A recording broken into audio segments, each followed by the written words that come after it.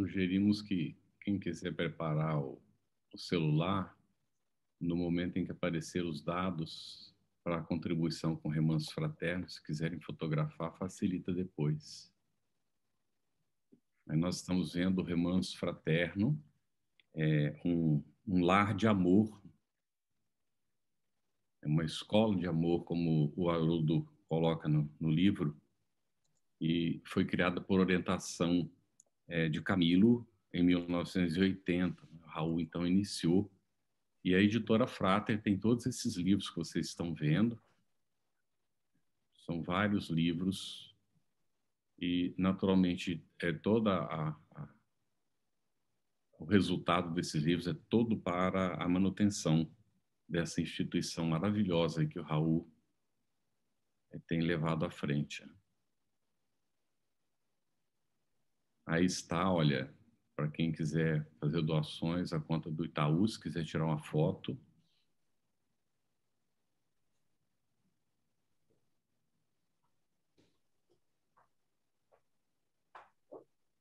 Aqui pode ser doações internacionais em dólar, não é? Pelo PayPal. Ou com cartão de crédito, né? Naturalmente, pelo PayPal. E também tem o Pix, olha aí. Que também é fácil, né? Para fazer a transferência com o Pix. Além de não pagar taxa.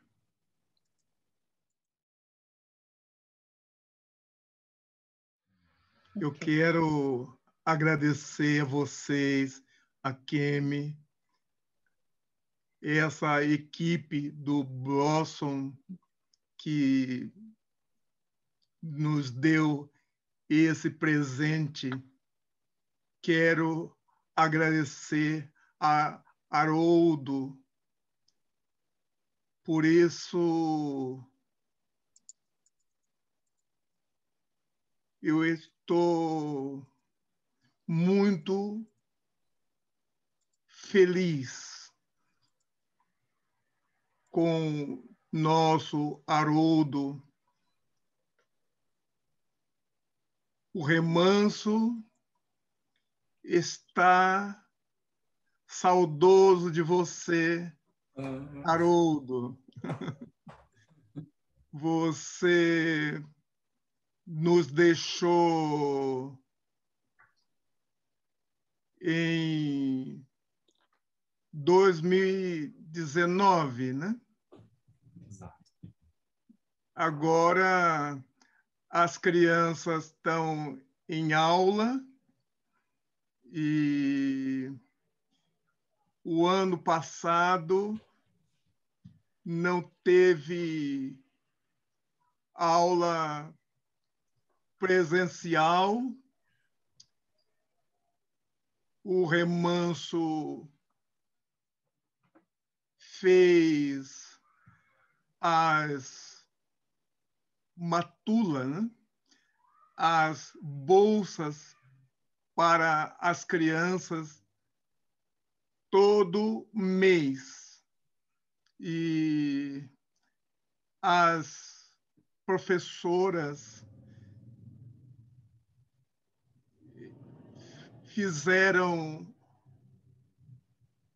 um rebu para que as crianças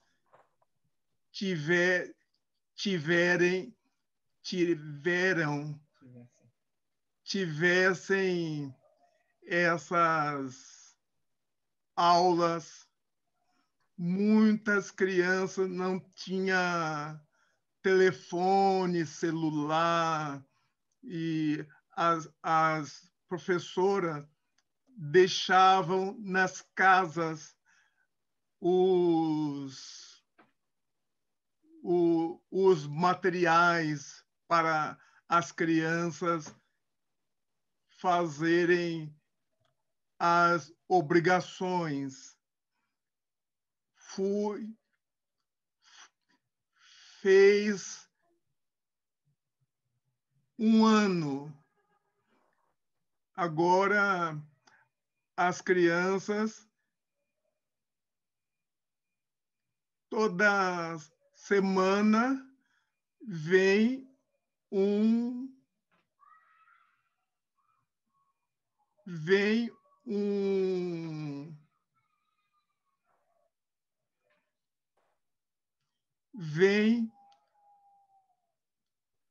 crianças da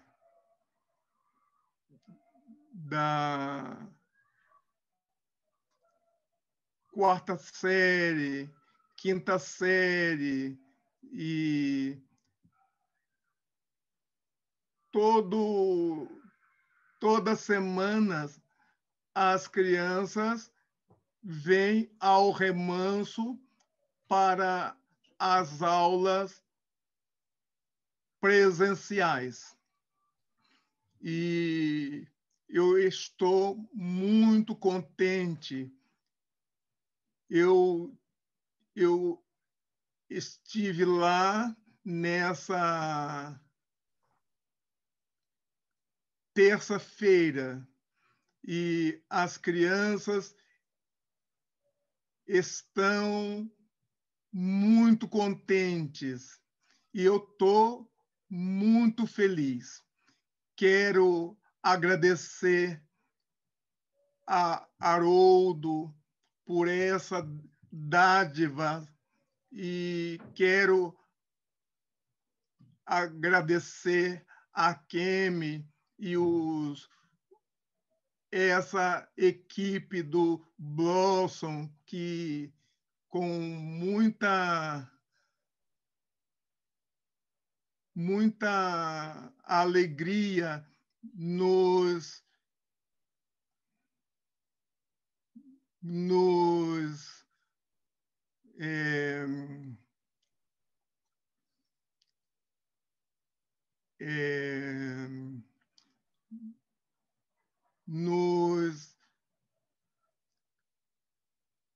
enchem de alegria. Quero agradecer a vocês que estão no Zoom. Eu quero agradecer a Jesus por esse banquete. E aqui vai dar 11 horas. Agora, para nós, é dia, né? Para nós é uma bênção, porque o remanso é uma escola de amor. Quando eu digo que o remanso é uma escola de amor. E eu estava conversando com Zé Grosso, o espírito Zé Grosso, ele me deu essa dica. O remanso é uma escola de amor. E se é escola de amor, vamos amar as crianças, os jovens, as professoras, diretoras. Eu quero abraçar a vocês todos. Muito, muito obrigado. Muito obrigado. Obrigada, Raul, querido. Você Obrigado. merece. Você merece. E agora, então, a maioria já conhece o nome Haroldo Dutra Dias. Já devem ter assistido, visto várias lives dele. Não é? Então, ele que é palestrante, escritor, responsável pela tradução do Novo Testamento, pela FEB, pós-graduado e mestrando em neurociências e comportamento. Profissionalmente, ele é juiz de direito do Tribunal de Justiça de Minas Gerais. Então, a partir deste momento, damos aqui a palavra para você, Haroldo, por favor. Muito obrigada. A Quem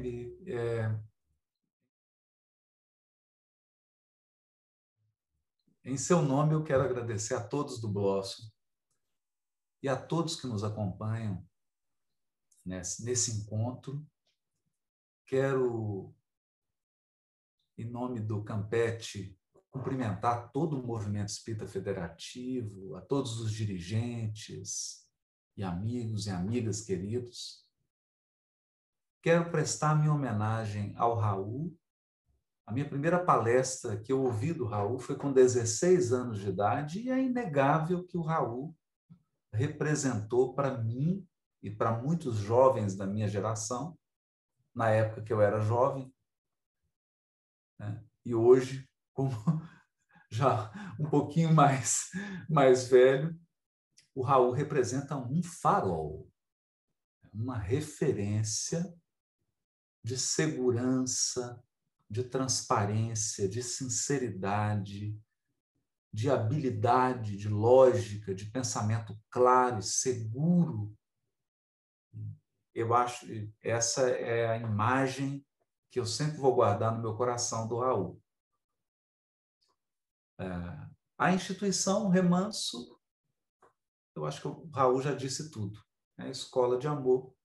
E nós ficamos muito felizes em poder, de uma maneira, ainda que seja pequena, contribuir, e pretendemos muito contribuir cada vez mais.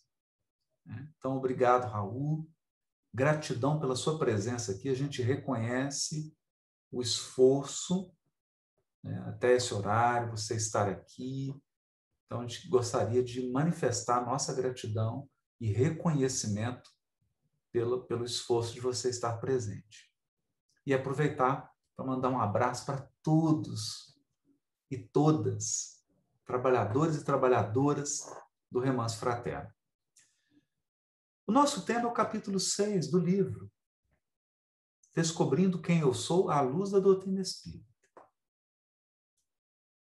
Conhecer é debruçar-se, é observar,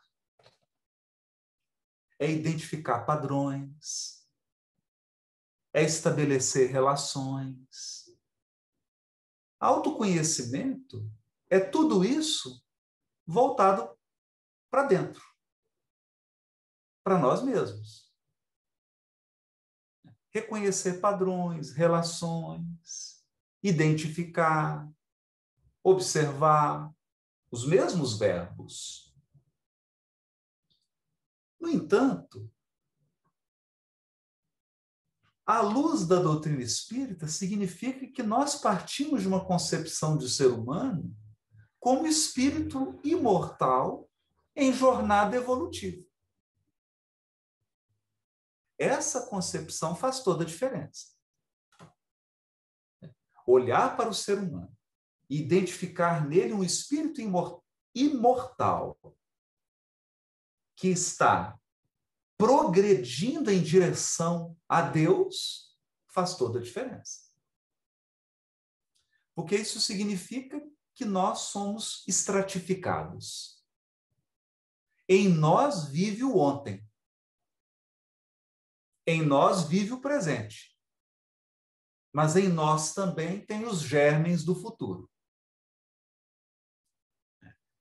Portanto, a cada momento nós estamos num processo de burilamento, de aperfeiçoamento. Autoconhecimento, então, não é atividade estanque. Não é uma atividade que você faz uma vez e não repete mais. Autoconhecimento é jornada. É uma caminhada. Observar a mim hoje não é garantia de que amanhã a observação não precisa ser feita mais. Porque nós estamos num processo de progressão, de evolução. Autoconhecimento é tarefa de todo dia. Autoconhecimento é atividade cotidiana. Tem que acompanhar o nosso crescimento. Tem que acompanhar o nosso amadurecimento espiritual. Portanto, é jornada. Jornada por um labirinto enorme. Porque cada indivíduo é um mundo à parte. Cada indivíduo carrega uma história evolutiva. E é por esta razão que muitos que se dedicaram ao autoconhecimento, seja através das propostas da filosofia, da psicologia, das ciências de um modo geral, alguns se perderam pelo caminho. Alguns se perderam nesse labirinto. Ao mergulharem na natureza humana, ou foram tomados de uma profunda decepção, ou foram envolvidos numa profunda angústia, ou não souberam voltar do mergulho. Alguns expoentes dessas ciências, dessas filosofias, chegaram mesmo a cometer o suicídio. No entanto, e essa é uma frase que está no início do capítulo 6, quando um espírita ingressa no caminho do autoconhecimento, ele o faz com um farol, com uma candeia, com uma luz. Essa luz permite que ele entre e saia do labirinto. Essa luz é Jesus. É Jesus por quê? Porque ele é modelo. Jesus é a concretização dos nossos potenciais divinos. Jesus é, na prática, o que nós somos em projeto. Jesus é a árvore da qual nós somos a semente. Esse é o sentido da palavra modelo. Então, significa que, em nossa evolução espiritual, nós caminhamos para o Cristo. Não apenas para a companhia dele. Não se trata apenas de estar ao lado dele. Trata-se de ser como ele. Veja, é tarefa mais ampla. É tarefa muito mais difícil e muito mais ampla do que usufruir da presença dele. É tornar-se como ele. Nesse processo, ele é modelo, porque ele é o exemplo da árvore que seremos amanhã, e ele também é guia, porque como ele já sabe qual o caminho, ele nos conduz. Então, isso é importante. Eu acho que essa é a ideia central do capítulo. Autoconhecimento com Jesus é autoconhecimento à luz do meio-dia. É mergulhar no labirinto de nós mesmos com uma luz poderosíssima iluminando, aquecendo e amparando. Aquecendo por quê? Porque nós vamos ser imunizados do pessimismo, da angústia, da tristeza, da culpa exagerada. Nós mergulhamos em nós mesmos, enxergamos aquilo que não gostaríamos de enxergar, observamos aquilo que não tem jeito de consertar, que é o passado, não há borracha, não se apaga o passado, mas todos podemos reconstruir. É a frase de Emmanuel para Chico. Embora ninguém possa voltar atrás e fazer um novo começo, qualquer um pode recomeçar e fazer um novo fim. É com essa esperança que nós fazemos a jornada do autoconhecimento à luz da doutrina espírita. Então, veja, não estamos aqui desmerecendo as propostas da psicologia, da filosofia, das demais ciências, de jeito nenhum. De maneira nenhuma. Até porque jamais Kardec aprovaria um espírita sem fé raciocinada, um espírita que não examina tudo e não retém o bem. Kardec jamais aprovaria isso. Sobretudo ele, que lia tudo, examinava tudo, investigava tudo. Então, nós precisamos reconhecer a contribuição da filosofia, da psicologia, das ciências, mas também entender a grande contribuição da doutrina espírita para esse processo. Um conceito fundamental da doutrina espírita é o de transmigração das almas. O que lembra a migração dos pássaros, né? Que os pássaros migram. Nós também. Mudamos de corpo, mudamos de país, mudamos de época. Já estivemos no Egito, já estivemos em Roma, já estivemos na Grécia, já estivemos na Ásia, já estivemos até fora da Terra. Transmigramos. Migramos de um lugar para outro.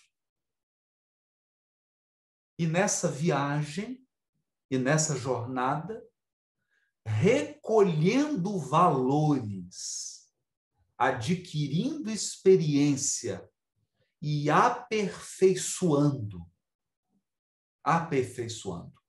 selecionando. Muitas vezes escolhemos bem, outras escolhemos mal, e aprendemos a selecionar para fazer boas escolhas. Algumas vezes nos comportamos bem, outras nos comportamos mal, mas aprendemos a selecionar comportamentos. E assim por diante. Então, esse conceito de transmigração é importantíssimo. Conceito de transmigração e de aperfeiçoamento. É por isso que, à luz da doutrina espírita, não vale o ditado. Aqui em Minas tem um ditado, na Bahia também. Pau que nasce torto nunca se endireita. Esse é o ditado popular. Não é? Nós temos que reformular o ditado. Pau que nasce torto, uma hora se endireita. Não é? Pode demorar, pode ser rápido, mas vai se endireitar. Ah, vai. Vai se endireitar. Por quê? Porque não há defeito que dure. Todo defeito é perecível. Veja, na contabilidade da alma, todo defeito é produto perecível. Só sobreviverão, só vai sobreviver virtudes, potenciais, qualidades. Só isso vai durar para sempre. Humberto de Campos, no livro Boa Nova, retrata uma fala de Jesus para o apóstolo Levi, em que Jesus diz assim a Levi: até que a esponja do tempo sugue as imperfeições humanas. E é isso que o tempo faz. O tempo é essa esponja que a gente usa na cozinha para lavar a vasilha. O tempo suga as imperfeições humanas. Devagar, porque Deus usa o tempo, não a violência. Com o tempo, todos os defeitos se desgastam e se transformam. E com isso, nós precisamos abordar um tema importantíssimo. Na questão 191 do Livro dos Espíritos, Kardec indaga sobre os povos selvagens, sobre o processo histórico do planeta Terra, as civilizações, as comunidades. E os espíritos dizem de uma maneira muito simples: observa a existência corporal. Nós não temos o recém-nascido, a criança, o adolescente, o jovem, o adulto, a pessoa madura. O espírito também. A lei é a mesma, porque Deus é um. Deus é um. Ele é o único autor. Por que ele criaria uma lei para reger o desenvolvimento dos corpos e uma outra lei para reger o desenvolvimento dos espíritos? A lei é a mesma. Então, nós temos um estágio de infância espiritual, um estágio de adolescência, um de maioridade, um de maturidade. Tem espíritos que são adolescentes e se comportam como adolescentes, embora às vezes tenham 80 anos de idade. Corporal. Corporal. Da mesma maneira que temos indivíduos com idade corporal de 15 anos e idade espiritual de um ancião. O processo de amadurecimento do espírito segue uma lógica, que é o processo do amadurecimento corporal, com um detalhe. E os espíritos fazem essa ressalva. Não há a decrepitude, não há o envelhecimento enquanto perda. Isso não acontece para o espírito. Ele sempre se mantém no vigor das suas forças. Mas vai amadurecendo. Vai amadurecendo. E à medida que amadurece, mudam suas escolhas. À medida que ele amadurece, muda seu estilo de vida. À medida que ele amadurece, mudam os seus relacionamentos. Muda a maneira como ele se conecta às pessoas. Muda tudo.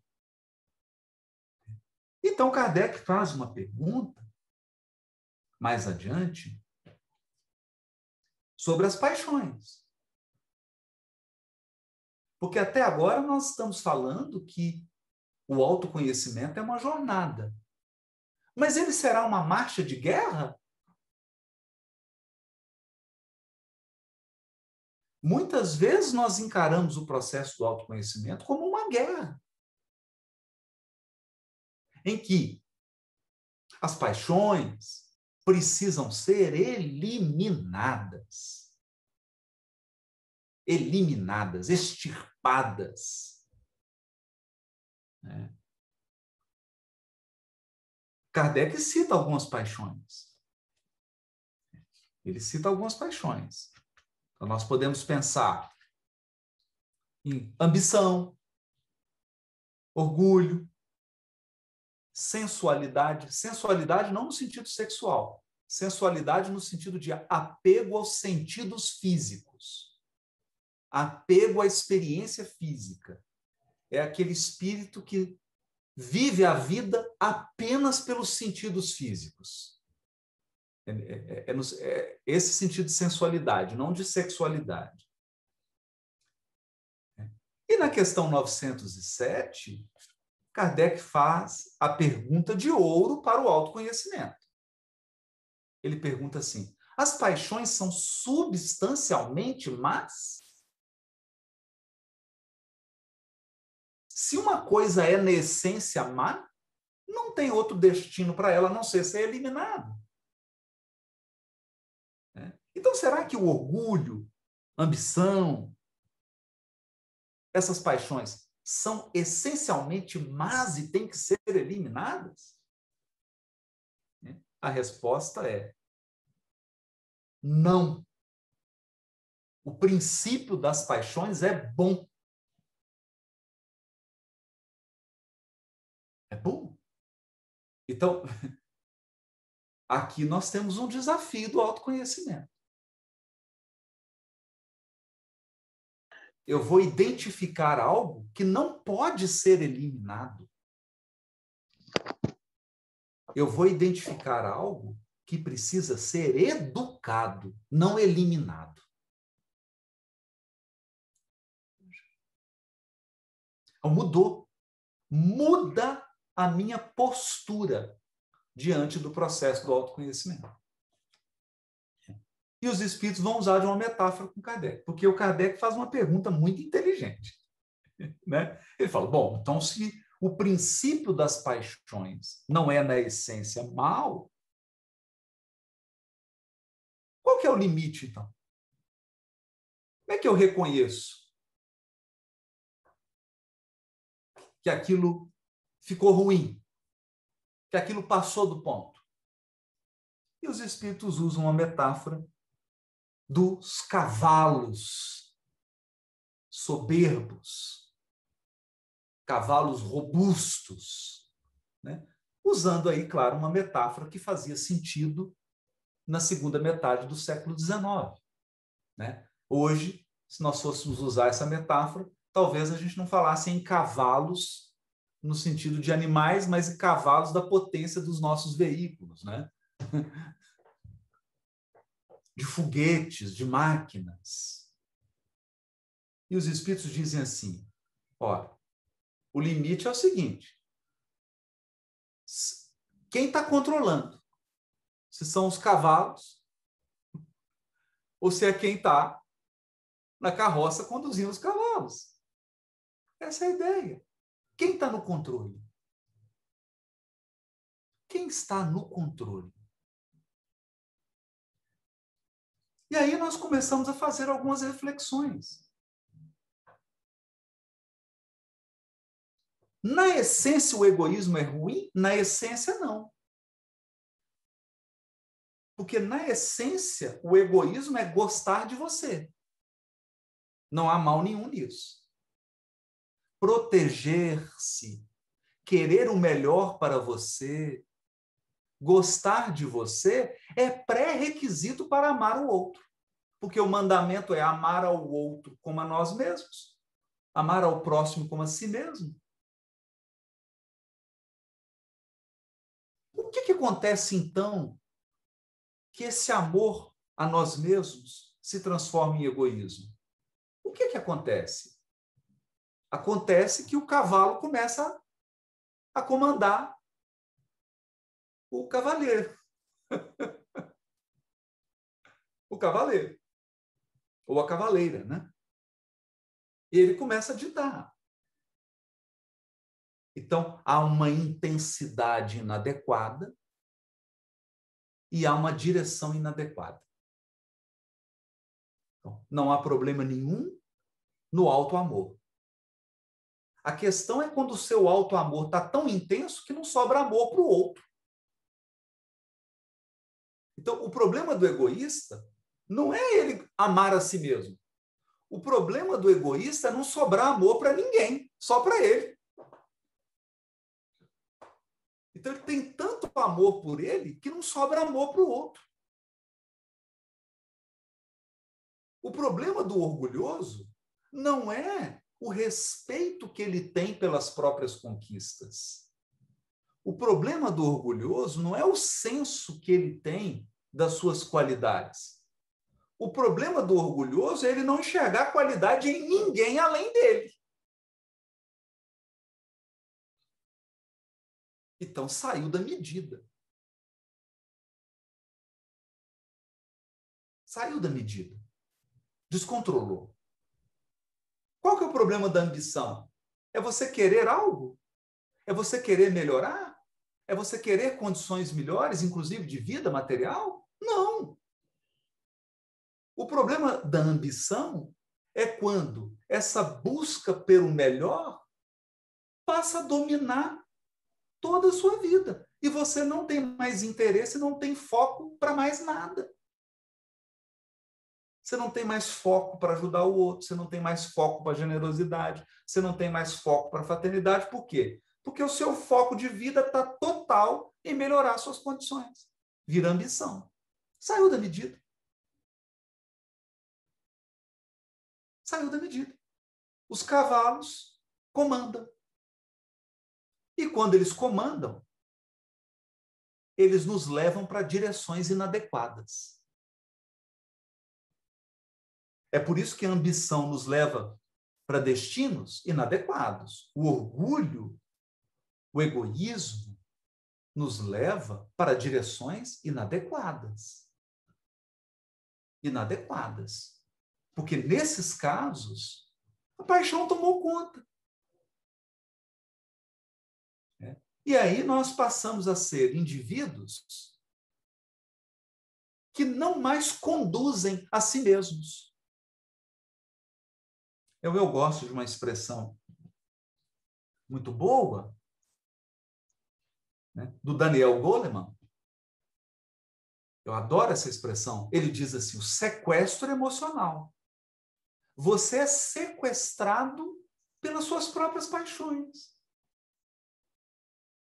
Sequestrado. Você vira refém. Aquilo se torna tão compulsivo, aquilo se torna tão incontrolável, que não tem mais direção. Você não consegue mais imprimir uma direção. Você não consegue mais baixar o volume. É um aparelho de som que sempre liga no último volume, no volume máximo. Então, veja, nós temos uma questão aqui fundamental. Fundamental. Autoconhecimento, à luz da doutrina espírita, é educar ou destruir? Educar. Educar. Porque a essência da paixão é boa.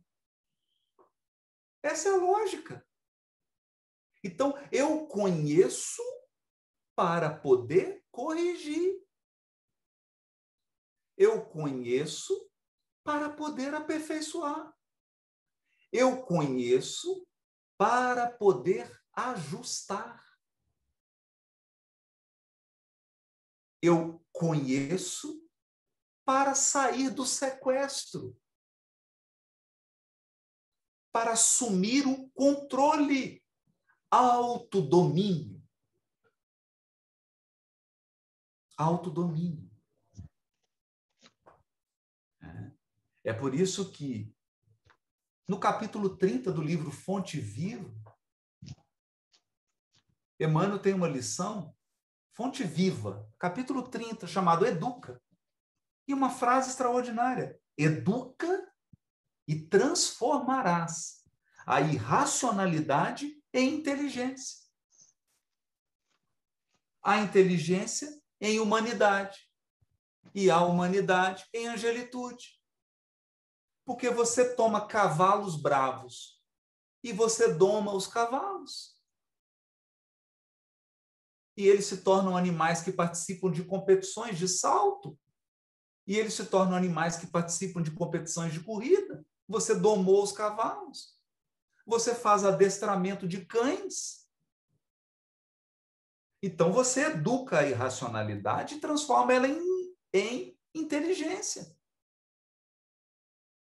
Aquele animal que foi adestrado, que foi educado, ele começa a ter um comportamento inteligente. Da mesma maneira, se eu educo a inteligência, ela se transforma em humanidade. E o nosso grande desafio agora é educar a humanidade para ela se transformar em angelitude.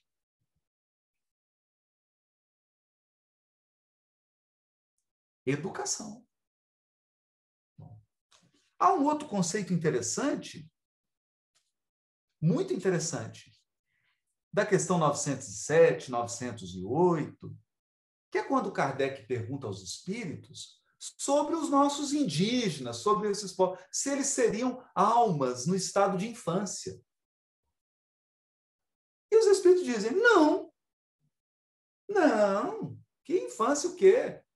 Eles já estão mais lá na frente, porque eles já têm progresso neles, eles já têm paixões. Kardec fica perplexo com essa resposta. Como assim? Eles progrediram porque têm paixões? E então os espíritos... E aí faz uma pergunta, A. Ele vai lá e faz uma perguntinha, letra A. Mas espera aí. Paixões são sinônimo de progresso? E os espíritos respondem, de progresso sim, não de perfeição. Veja, o fato de você poder ser um egoísta significa que você progrediu. Agora, significa também que você está longe da perfeição. O fato de você ser orgulhoso significa que você progrediu. Mas significa também que você está longe da perfeição. Porque as paixões são um sinal de progresso, não de perfeição. Mais um ângulo para que a gente entenda que paixões não devem ser destruídas, devem ser educadas. E também para a gente sair da ilusão. Progresso não é perfeição. Progresso é avanço. Progresso é avanço. Não significa que chegou, que está pronto. É avanço. E com essa ideia do autoconhecimento como um processo educativo, eu me conheço para poder me educar. E quando você assume o controle e educa os seus impulsos, quando você conhece o padrão de manifestação dos seus impulsos, quando você conhece o padrão das suas escolhas, seu padrão de relacionamentos, seu padrão de comportamento, quando você conhece esses padrões, você tem mais chances de educá-los. E quando você educa, eles deixam de ser defeitos para se transformarem em virtudes. Essa é a meta do autoconhecimento, à luz da doutrina espírita. Essas são ideias gerais, são sementes que eu gostaria de trazer. Devolvo agora a palavra para a Quem, para a gente poder abrir para as perguntas, né, Quem? Obrigada, querido. Muitíssimo obrigada. Carlos, é com você? Nós temos perguntas no chat? Temos várias, Quem. E temos ótimas perguntas. Primeiro, felicitações, Haroldo, uma abordagem muito interessante e desafiadora. Ela leva a gente a se questionar mesmo, né? Então é interessante que apareceram algumas perguntas. A Juliana, ela pergunta se as paixões seriam as emoções e sentimentos. Ótimo, essa pergunta é boa.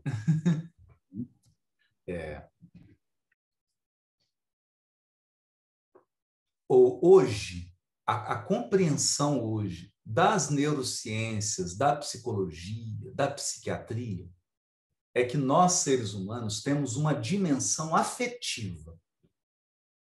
Nessa dimensão afetiva, eu tenho emoções, que são automatismos. Então, a palavra emoções hoje foi reservada para automatismos.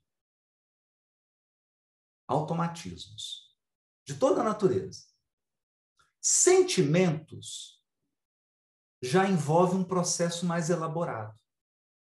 Não é só o automatismo, por exemplo, do medo, da raiva. Não é? Se você está atravessando uma rua e percebe que vê um cachorro na sua direção, exatamente isso, em 9 milésimos de segundos, 9 milésimos de segundo, seu batimento cardíaco vai aumentar, sua pupila vai dilatar, sua suprarrenal vai produzir cortisol, você vai ter um conjunto de reações, 9 milésimos de segundo. É automático. E aí você vai ou enfrentar o cachorro ou fugir. Depois disso, você vai elaborar. Aí já entra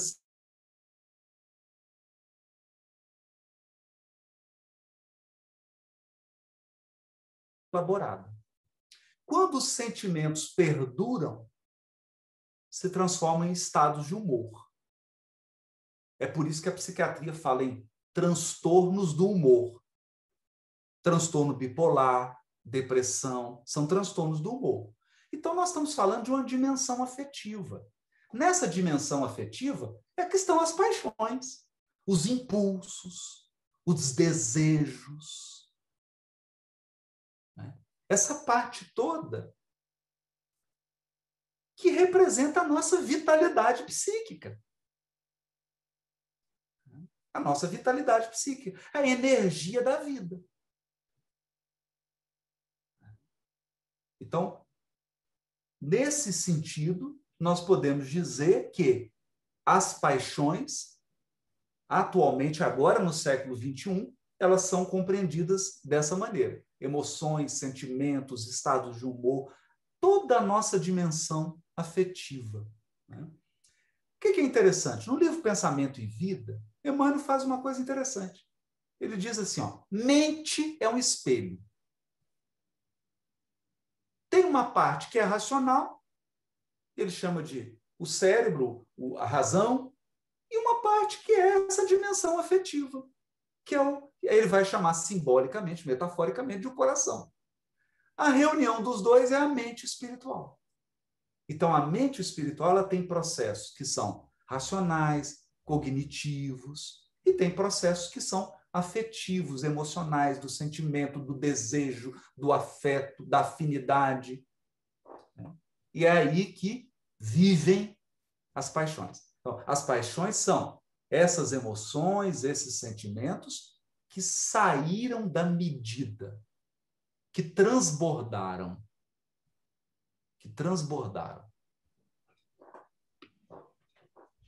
Excelente. Haroldo, o Paulo César Lodi, ele faz o seguinte comentário: Joana de Anjos escreveu a série psicológica preocupada com o fato de que não estamos sabendo fazer a reforma íntima. Você poderia comentar um pouco sobre a diferença entre a transformação moral gerada pelo autoconhecimento, que é enfocada por Kardec aí no Evangelho segundo o Espiritismo, no capítulo 17, aí tem os bons espíritas, e a mudança de comportamento, aí ele coloca entre parênteses, vou aqui chamar de padrão religioso, uma forma de atavismo, que dá apenas a fachada do religioso em geral? Sim. Olha, as coisas precisam começar. Eu sempre digo isso. As coisas têm que começar de um modo. Então, mesmo naquele que está fazendo a gente chama de mudança decorativa, muda o sofá, põe um quadro, coloca um papel de parede, ele está só decorando, mas ele já está mudando. Algo está sendo feito. É o suficiente? Não. Não é o suficiente. Né? É o que se sustenta ao longo do tempo? Não. Mas é melhor do que aquele que está resistente e não quer mudar nada. Então, é importante isso. Todo o processo de mudança começa com um conflito, que é definido por Paulo de Tarso. O bem que eu quero fazer, eu não faço. O mal que eu não quero, esse eu faço.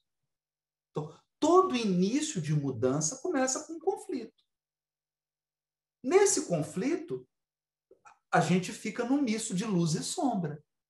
A gente apresenta certas incoerências. Algumas coisas não atingem o esperado, mas é o início. É o início. Então, nós temos que tomar um cuidado para, primeiro, não transmitir para a pessoa que está fazendo essa mudança só de fachada a impressão de que ela atingiu o resultado final. Mas também, nós não podemos desestimular de modo absoluto essas pessoas. Porque seria pior se elas voltassem para o padrão anterior. O padrão de resistência, o padrão de teimosia, o padrão de irreflexão. Pelo menos ela já está querendo mudar, nem que seja fachada. significa que alguma coisinha dentro dela está dizendo, não está bom. E ela vai fazer o processo, até que ela consiga atingir níveis mais profundos de mudança,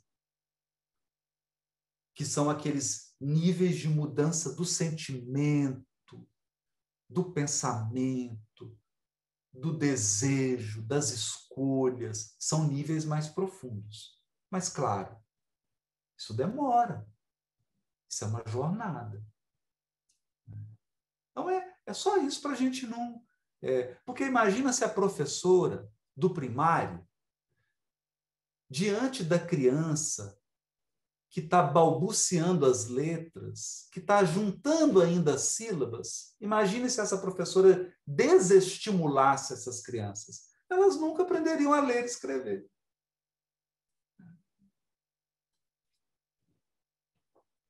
Haroldo, tem uma pergunta anônima aqui que está muito relacionada com isso que você está falando agora. Eu acredito até que ela está encaminhada à resposta. Veja a pergunta. Na luta pelo autoconhecimento, o que fazer se, apesar dos esforços, seguimos dominados pelas imperfeições, seriam as paixões, não é? Que persistem. Por exemplo, repentes de raiva, de agressividade e coisas dessa natureza. Que ótimo, eu acho que englobou mesmo, né, Campete? Englobou. Então, o que a gente diria? Olha, é por isso que nós tivemos um cuidado aqui de pontuar. A jornada do autoconhecimento à luz da doutrina espírita não é uma jornada de ódio e guerra, é uma jornada educativa. Então, primeira coisa, não tenha raiva da sua raiva.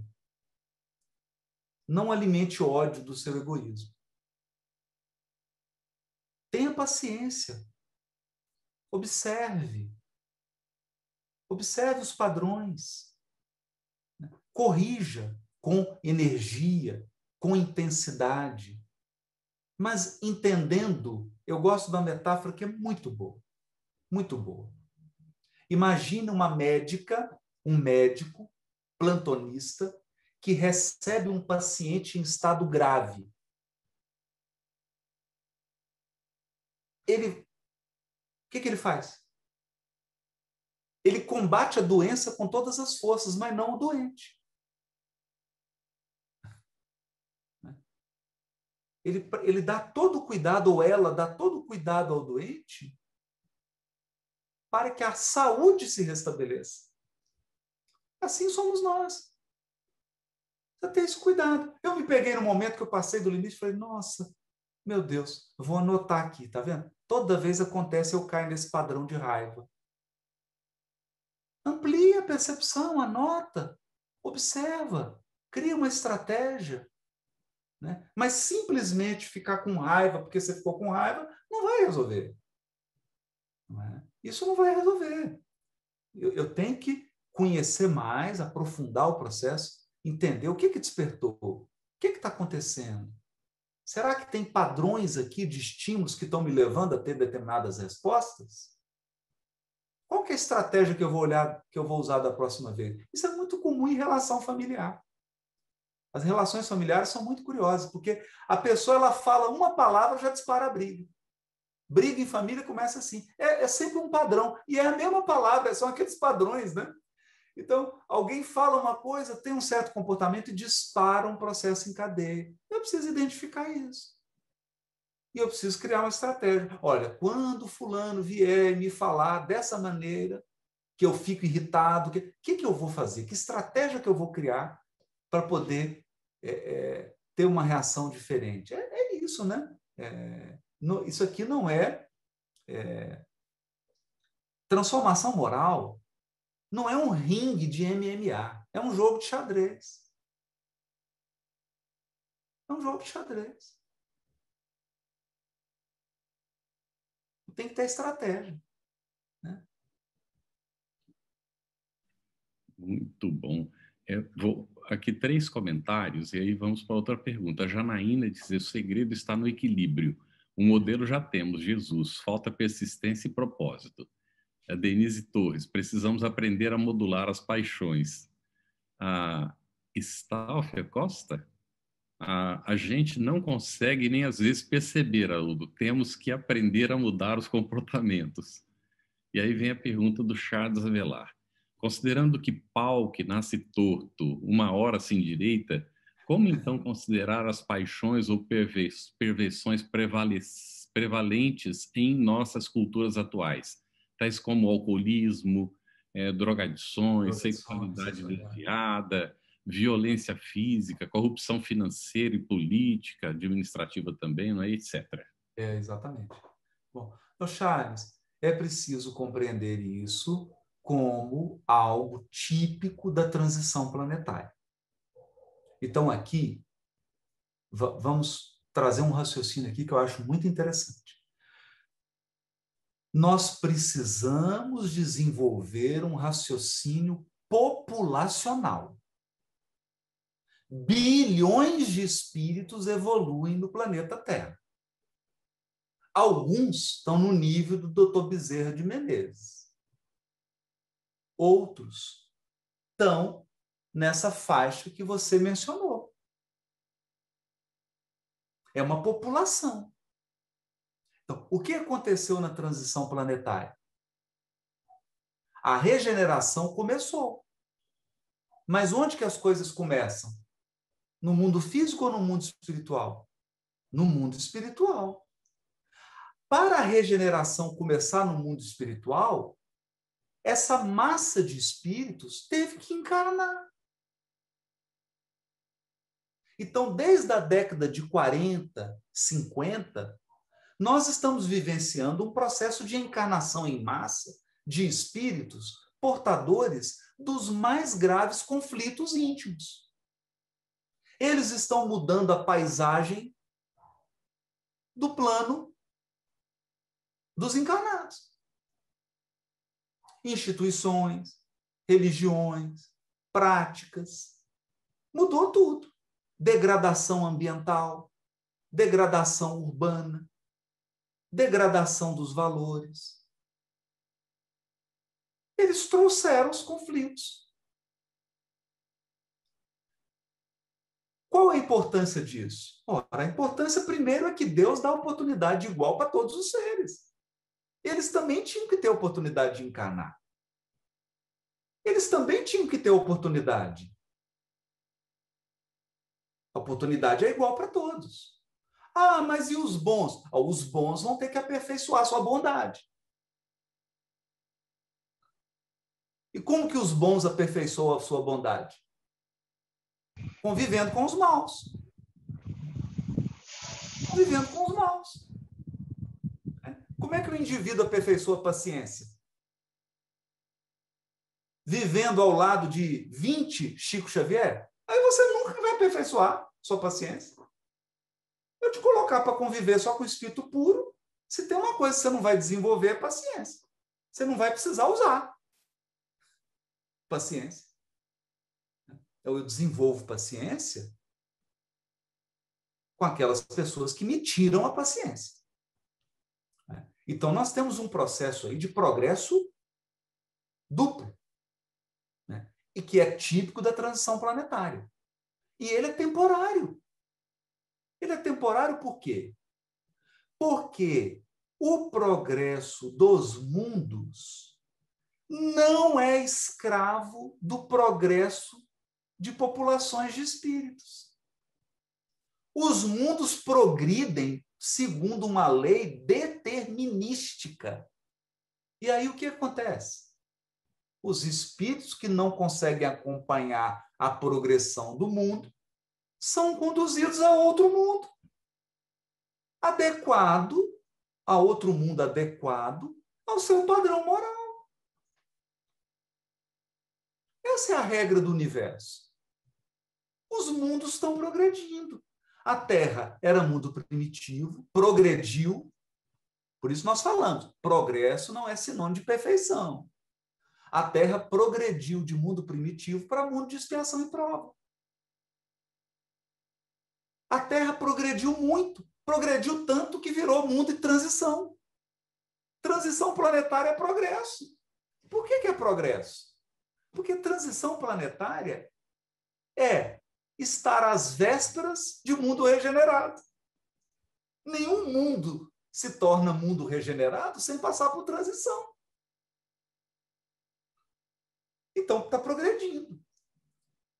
Vai se transformar num mundo regenerado, depois vai progredir, vai se transformar num mundo ditoso, depois vai progredir, vai se transformar num mundo celeste.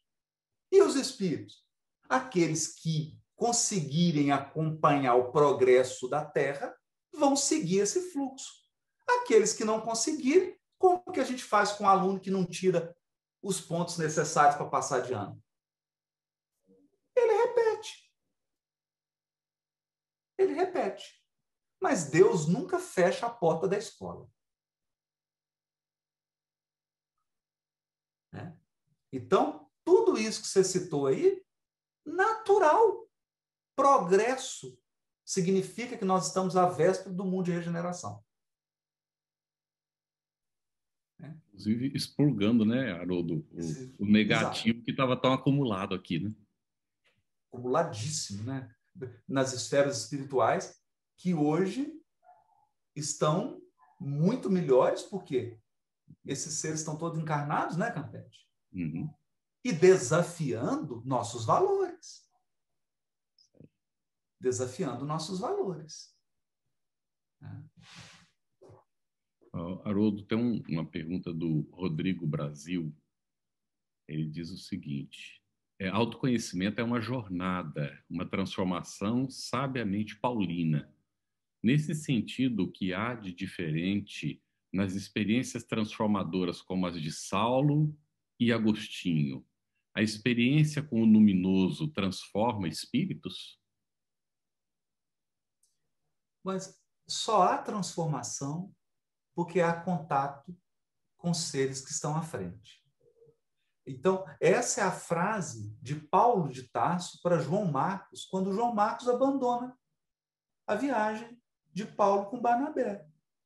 Paulo diz assim para João Marcos: saiba você que a jornada para Deus também se dá por fileiras. Todos devemos chegar bem. Mas aquele que se desgarra deve chegar bem por conta própria. Então, nós estamos numa jornada. Tem muitos que estão abaixo de nós, do ponto de vista de nível evolutivo, e tem outros que estão acima. Então, você está com uma mão estendida para quem precisa da sua assistência e uma outra mão para receber a assistência de quem está acima. Evolução é isso. Não tem. Evolução é isso. Isso é evolução. Vamos imaginar a própria doutrina espírita. O que é a doutrina espírita? Uma reunião de espíritos superiores. Eles se reuniram numa pleiade, sob a coordenação do Espírito Verdade, para dar aula para a gente. Para dar aula.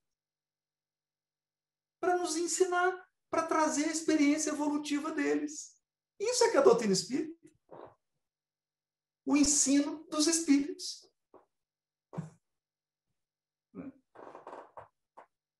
Haroldo, a Renata pergunta: por que quando estamos em condições de vulnerabilidade, parece que ficamos mais bonzinhos?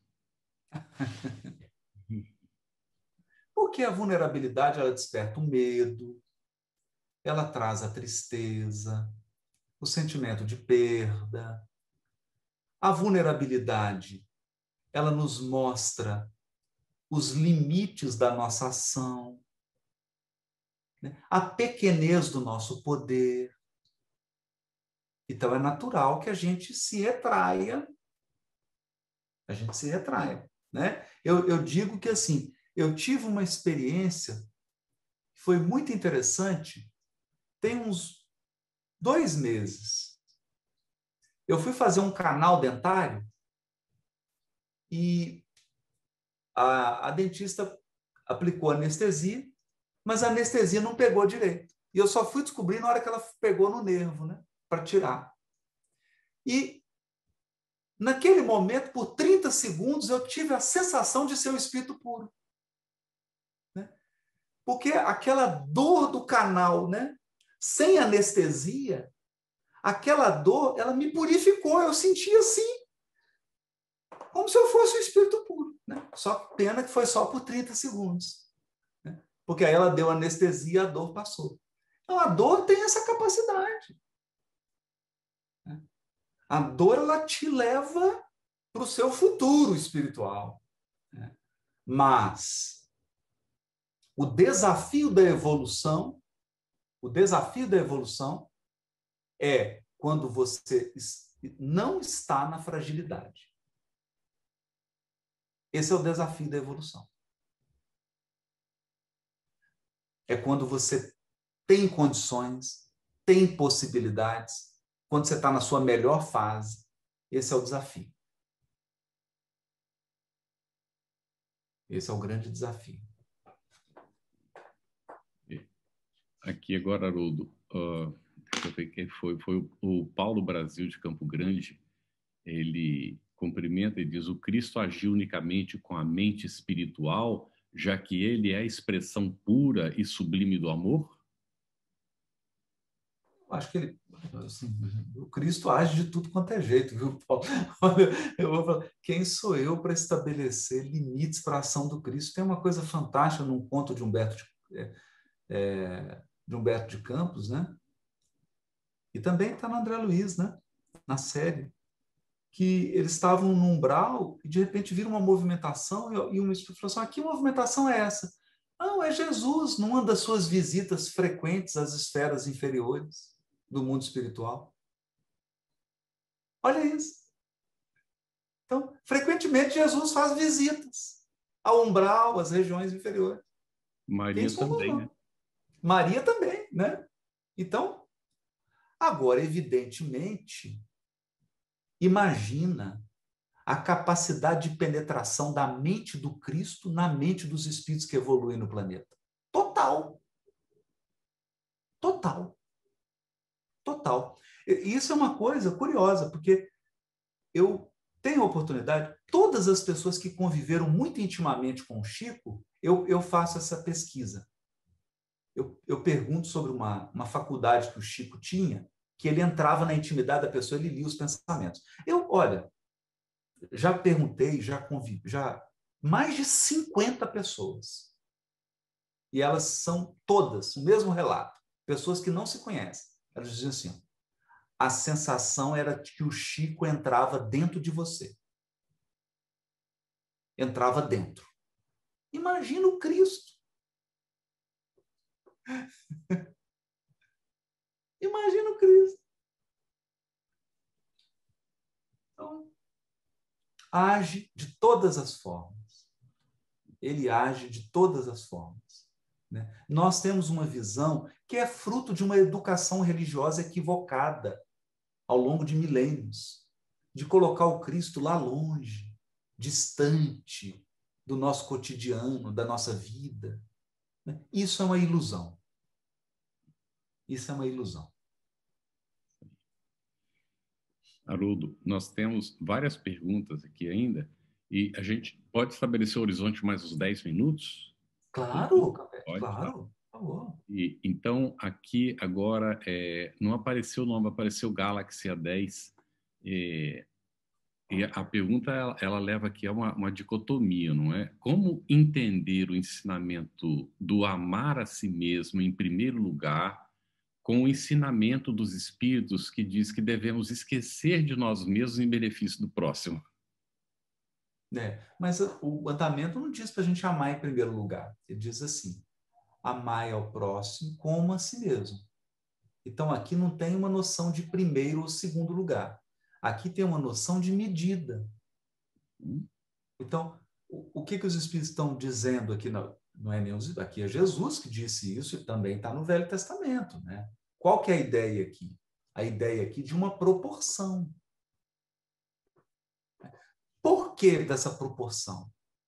Porque o amor que nós temos por nós, por exemplo, essa energia de focar em nós mesmos, é um oceano. Ao passo que a nossa capacidade de amar o outro é um copo d'água. Então, aqui, na verdade, você tem uma proposta de progresso. Ó. Amar ao próximo como a si mesmo. Ou seja, dia chegará em que eu terei pelo outro um amor oceano, como eu tenho por mim. Não é? Tem isso, né? E quando os espíritos dizem assim, esquecer de si mesmo, o que eles estão tratando? Estratégia. Estratégia. Por quê? Se o volume do som está alto, o que você faz? Você abaixa o volume. O indivíduo muito egoísta, o indivíduo que só pensa nele, o que ele tem que fazer? Qual que é o remédio? Esquecer um pouco de si mesmo. Isso é remédio. Porque está exagerado. Se o volume está muito alto, você tem que diminuir. Agora, entenda, não é o volume está alto, eu vou lá e zero o volume. Não é isso. Né? Mas é uma estratégia. Então, veja, progresso espiritual é feito de estratégias. E as estratégias são individuais. São individuais. Então, estratégia que é boa para Barnabé não é boa para Paulo. Estratégia que é boa para Paulo não é boa para Pedro. Estratégia que é boa para Pedro e para Paulo não é boa para Tiago menor. Então, temos que ficar atento a isso, né? Muito bom, Haroldo. A Arlete volta à questão das paixões, perguntando se as paixões são nossos professores, de certa maneira. São porque elas, assim, né? Assim, a gente acaba adquirindo muita experiência. Tem uma frase do Calderaro. Calderaro. Está no livro No Mundo Maior, no capítulo chamado A Casa Mental. Tem um momento que o Calderaro, olha que frase simples e brilhante. Ele diz assim: através da evolução, nós experimentamos a vida. E a vida nos experimenta, selecionando os valores. Olha que interessante. Então, nós vamos fazendo experiências. As paixões conduzem muitas dessas experiências. É por isso que o Emmanuel diz que a mente evolui entre ilusões que assaltam a inteligência. A gente vai se iludindo e no processo de desiludir, a gente progride. Então, nesse sentido, as paixões ensinam. Agora, vamos combinar que é um processo bem rústico, né? Por que é um processo rústico, né? Porque gera muito sofrimento, gera muita jornada em círculo, gera muita repetição, né? E nós podemos aprender também com o comportamento dos outros, nós podemos aprender com as lições da natureza, nós podemos aprender com a lição dos espíritos que são superiores. Né? Há muitas outras formas de aprender também. Né? Eu não preciso ficar errando, experimentando, quebrando a cabeça, sofrendo. Esse é um processo rústico. Ele é válido, mas chega um determinado momento e o espírito começa a ganhar insensibilidade. E aí ele não pode ficar se lançando a qualquer experiência. Não pode, porque ele sofre muito. E aí o que acontece? A gente tem que começar um processo de evolução consciente. Evolução consciente é eleger um modelo e um guia. Eleger um modelo e um guia, para eu poder errar menos. Significa que eu vou errar zero. Isso não. Mas errar menos. Então, eu acho que é uma reflexão importante essa. Eu acho que a bênção da doutrina espírita é que ela nos propicia uma evolução consciente. Consciente. Você não precisa ficar experimentando, fazendo loucuras. Não precisa. Porque você tem um roteiro. Eu acho isso maravilhoso. Excelente, excelente. O Alexandre Queiroz diz: o mundo de provas e expiações tem no livro Céu e Inferno as penas futuras que temos que sofrer. Ali tem a explicação, né? No mundo em regeneração, essa dinâmica de penas é modificada?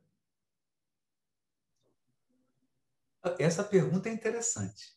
Uhum. Essa pergunta é interessantíssima. A pena nunca modifica. Porque a lei divina é imutável. O que modifica é o espírito que está evoluindo. Eu vou explicar. Vou dar um exemplo aqui, um exemplo simples. Digamos que eu tenha dois indivíduos. Um que ainda não há nenhum julgamento aqui não, tá bom? Só estou dando um exemplo. Um espírito que ainda tem o vício de fumar. Ok? E outro que já superou. Não tem mais.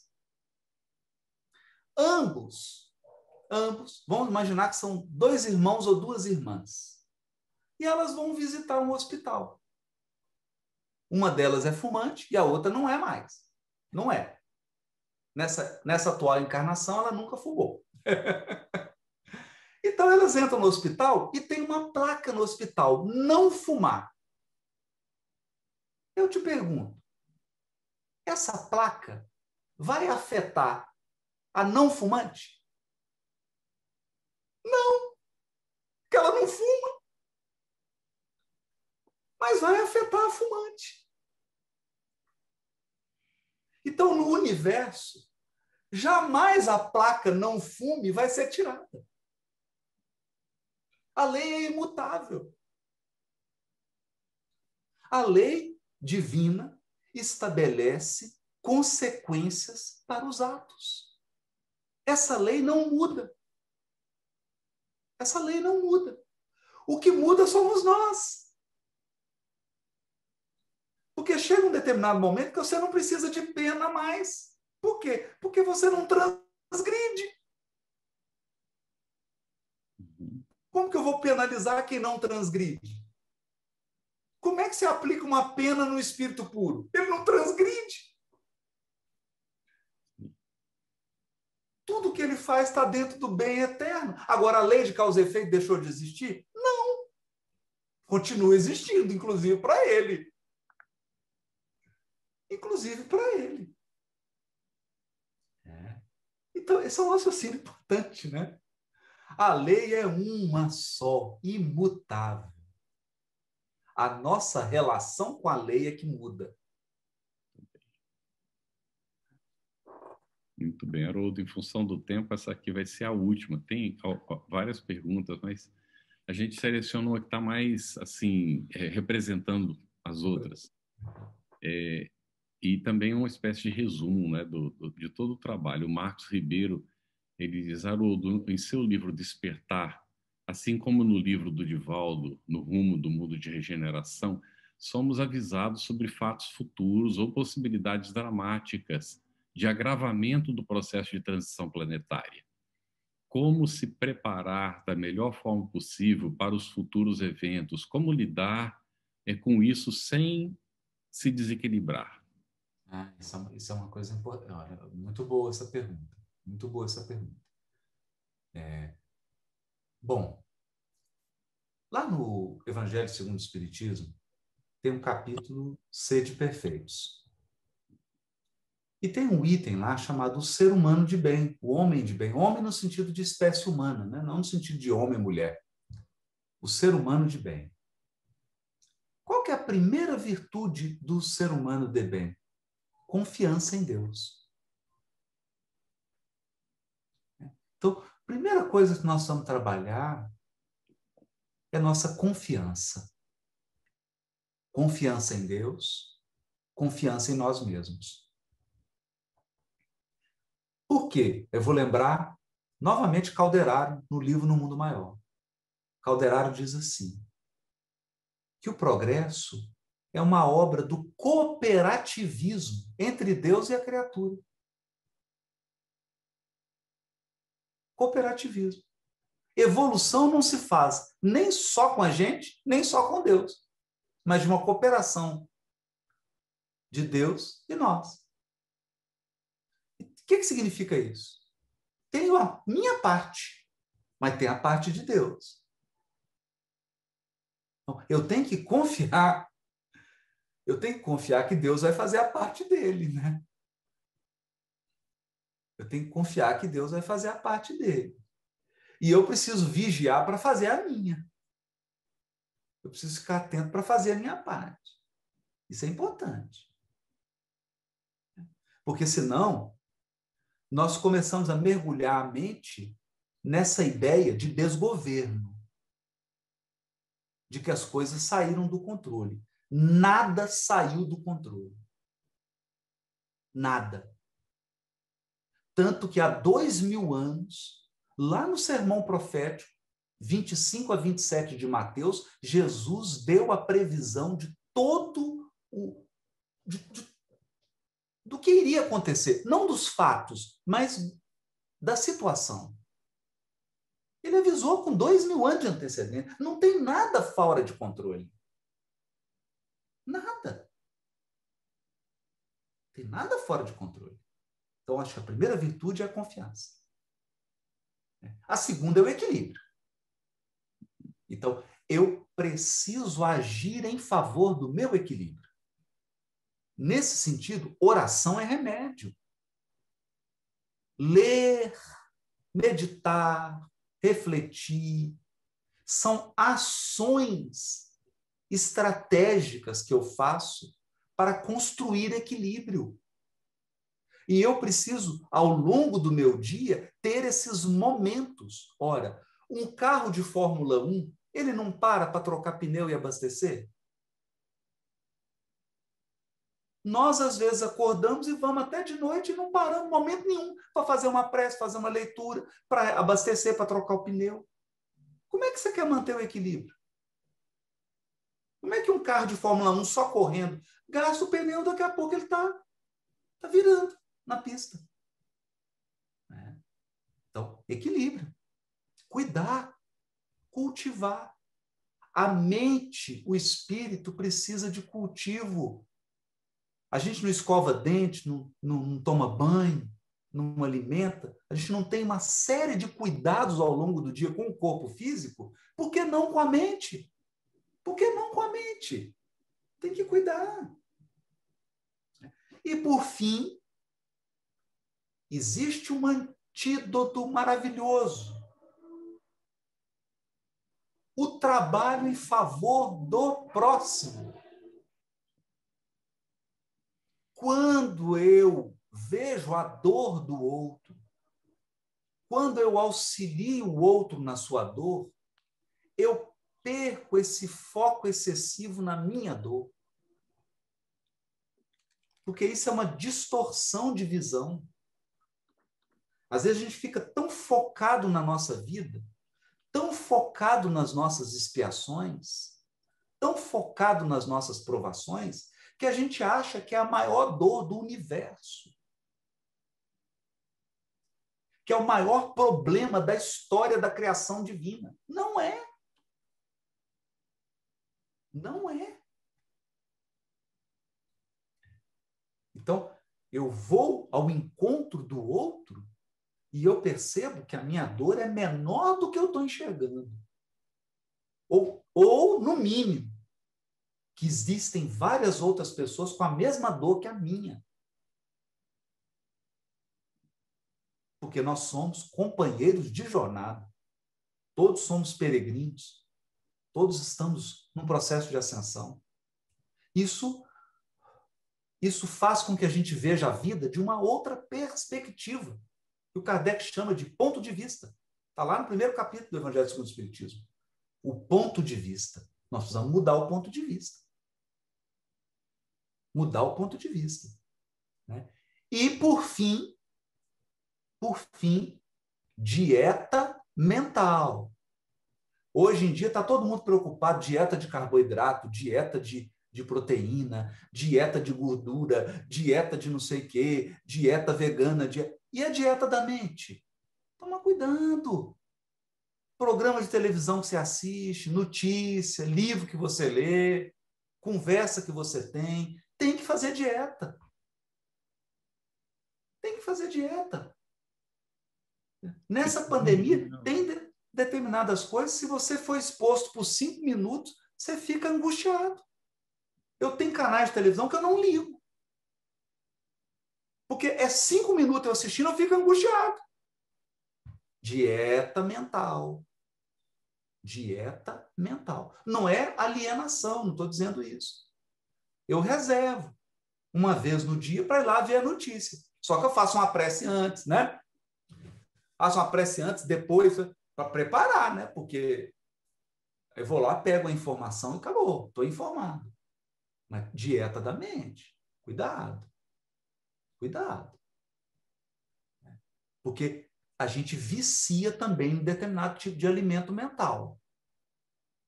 Então, o que a gente percebe agora? Um problema que está acontecendo agora na pandemia. As pessoas estão com vícios em determinadas dietas mentais. Então, inclusive espírita. Tem gente que só fica vendo notícia de política. Gente, tem que tomar cuidado. Vai ser internado com depressão. Se você ficar vendo só isso, você vai enlouquecer. Né? Então, cuidado. Cuidado. Esse tipo de proteção nós precisamos ter. É proteção mesmo. Porque eu vou me informar para aquilo que eu vou agir. Me informar apenas por curiosidade, ficar cada vez mais informação sobre coisa ruim, sobre coisas que estão fora da minha alçada de ação? Para que isso? Para desequilibrar. Então, essa medida nós temos que ter. Muito cuidado, porque, como diz Jesus para Levi, Levi, um dia compreenderás que o ser humano é mais frágil do que perverso. Nós somos muito frágeis. E a gente precisa cuidar da nossa fragilidade. Precisa proteger a nossa fragilidade. Haroldo, profundos, sinceros agradecimentos ao nosso querido Raul. E a participação do pessoal e as perguntas. E aí, desculpem, não dá tempo de responder todas, né? Quem é contigo. Muito obrigado também por estar com vocês. Obrigada. Jesus, sol das nossas almas, estamos louvando-te.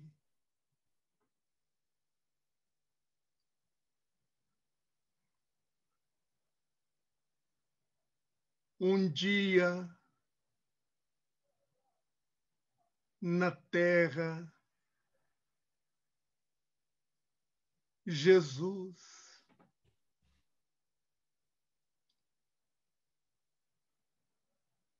ampare o mundo, ampare o Brasil, nossas famílias, Jesus.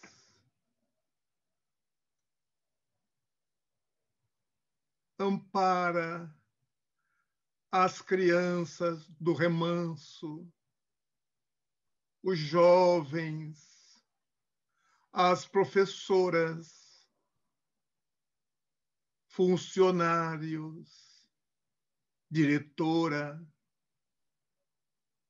Jesus, muito obrigado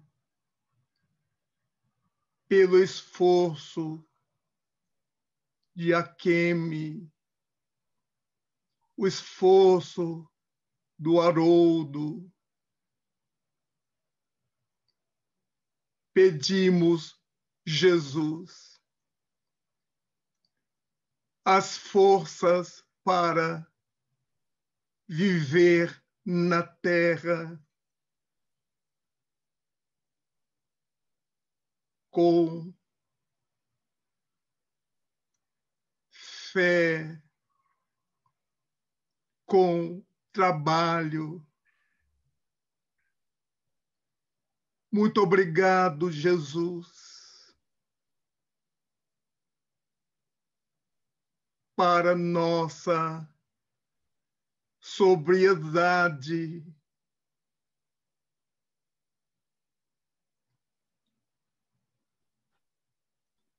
todos precisam de Ti. Muito obrigado, Jesus. Muito obrigado, Mestre. Assim seja. Assim seja.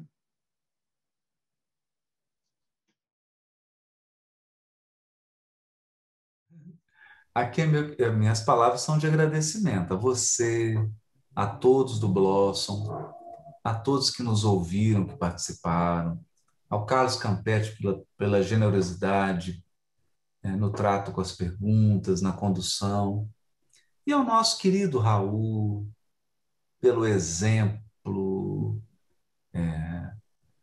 e por esse testemunho silencioso que ele dá hoje, de superação, de confiança, de esperança, de equilíbrio, com todos os desafios. Ele mantém a serenidade dele inabalável. E por essa obra maravilhosa, que é o remanso, e que a gente não cansa de divulgar, de pedir o auxílio, porque é uma escola de amor, realmente, né? É uma escola de amor. Então, nossas palavras são de gratidão mesmo por esse momento. Gostaríamos muito, muito de estar presencialmente, de poder abraçar a Quem, a todos, mas a gente tem a esperança de que isso vai ser possível em breve. E eu queria desejar assim, muita paz, muita harmonia para todos. A doutrina espírita é o consolador prometido, não é à toa. É para esse momento que nós estamos vivendo. É para esse momento. Né? É agora que nós vamos conhecer a força consoladora da doutrina espírita. É nesse momento agora. Né? Então, obrigado, Raul. Um beijo para todos. Né? Bom dia para quem está no Brasil e boa noite para quem está aí nos Estados Unidos.